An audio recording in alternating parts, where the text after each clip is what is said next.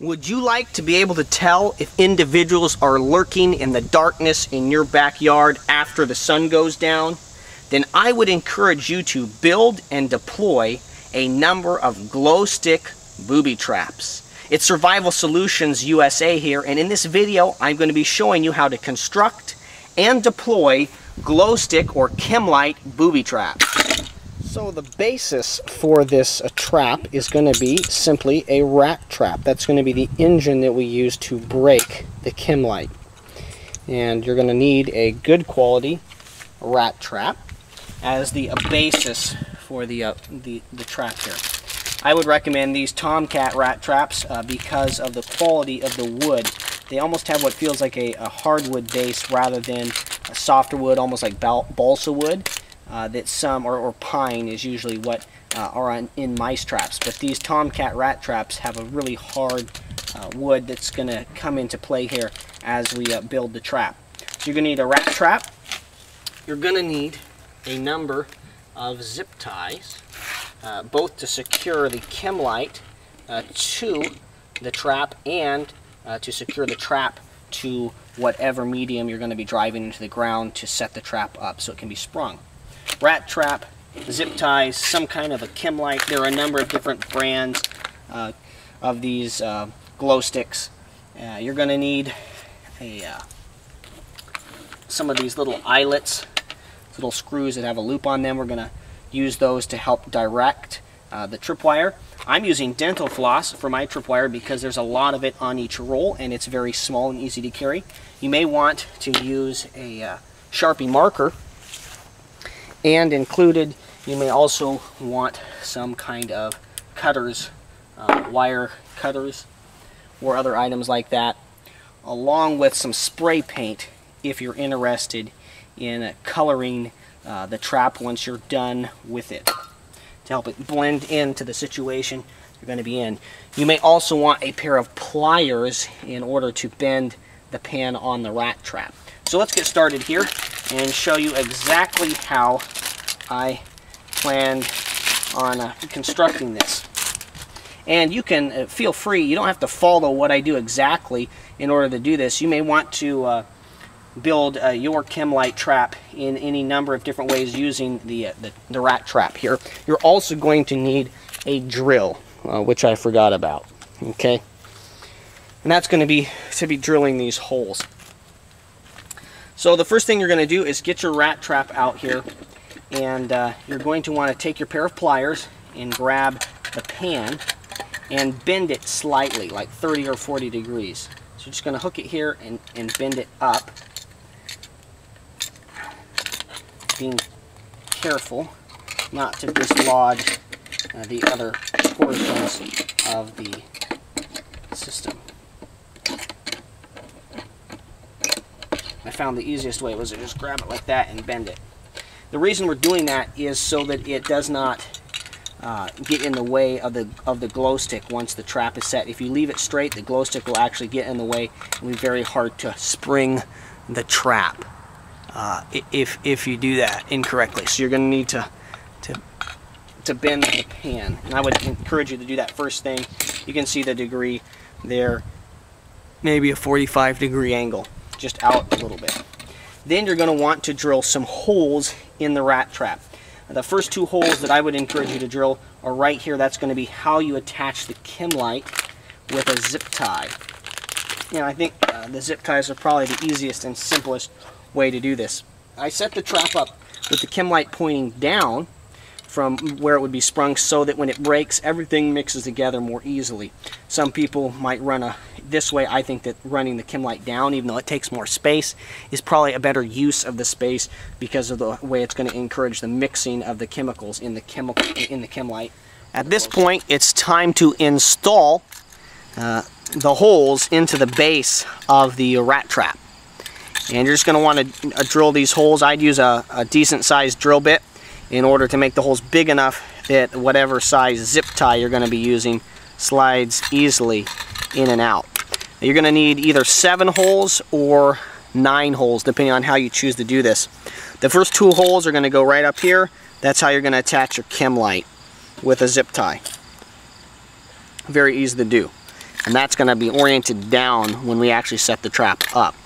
The next 6 holes that I would drill are going to be, as you can see through the back here, but these are going to be 2 here that I can put a zip tie through and attach the trap to whatever pole. These are going to be the holes that I'm going to use either for wire or zip ties to attach the trap oriented like this, so that the trip line will be sprung and then it will come down and break the chemlight in the natural environment where I want to put this trap. So that's what these 1, 2, 3, 4, 5, 6 holes are going to do. You wouldn't have to do double up and have 2 down there, but that just gives me better mounting options for the trap. So you can see here we got the 2 for the chemlight. The one over here that I haven't talked about yet is for the little screw with the little eyelet on it, and that's what I'm going to use to direct the trip line from the pan of the trap through here. And that's going to mean that no matter what direction the individual comes from that's going to spring the trap, it directs the line and keeps the consistency of the trap springing. It increases its consistency by having this eyelet here. You wouldn't have to do that, but I really think that makes the trap much more reliable. Let's see if I can not snap my fingers in this thing yet. So then once you're done that, these are the little eyelet that I used. I did clip a portion. I did clip a section off there so that it wouldn't stick out the back, and I drilled a much smaller hole than these. I drilled a much smaller hole there and then just threaded this down in, just twisted it in with a pair of pliers so that it wouldn't split the wood base that I'm using here. It's evening here now, and I've already sprung this particular trap once using the chemlight here. I'm just going to show you guys how I would now install or deploy these traps. I have a fence here on one side, and if I spin right around here, see the post I'm going to be using, and I've got shrubs and a post here to attach the other side of the trip line to. And this is going to channel people with this fence here and these shrubs here. It's going to channel people through this walkway, and that's what I'm going for. Okay, and as you deploy any kind of trap, you're looking for those high traffic areas, whether you're trying to trap animals or use this chemlight trap to alert you to the presence of individuals. Just setting it out in the middle of an open field is not probably going to work as well as using a high traffic area. I'm going to zoom in here on the trap. You can see I've secured it with zip ties to the fence. And that I like using the zip ties because it's very rapid and easily to attach it. You're going to want to make sure that this is attached tightly to the fence, that there's not a lot of wiggle room as you try to do this, because if there is a lot of movement as you try and set the trap, you're going to increase your chances of snapping the trap and hitting the glow stick before you want to hit the glow stick. At this point, I'm going to be installing my actual tripwire now. That's why I'm zoomed in. Let me tip this a little bit more. You can see here is that little eyelet, and I'm going to run my tripwire. Again, I'm using dental floss because I can carry so much of it, and it's so little. I know it's white. Guess what? It's not going to matter because this is going to be a trap that's employed at night.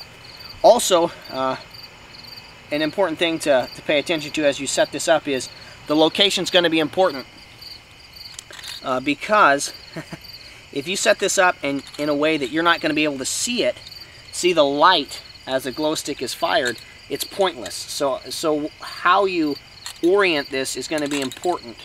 The trap, how you orient it, depending on where you're going to be, is going to be important as you think about how you're going to set this trap up. I'll zoom out here a little bit. Zoom out. And now I'm going to show you guys how we set this. You set it just exactly like a standard trap here. And because I've already hit the glow stick once and cracked it, it doesn't really matter here if it does a couple times. There you go. Alright. Now the trap is set. Now I'm just going to run the cord tension out here. You can see it there. And what I'm going to do is I'm just going to bring it. Woo! You can see it is very touchy. Okay, it's very touchy. And so it might be wise to wait to install the glow stick till you've got it fully set up, and then spring it and then install the glow stick. Okay, there we go. I don't need this line to be super taut.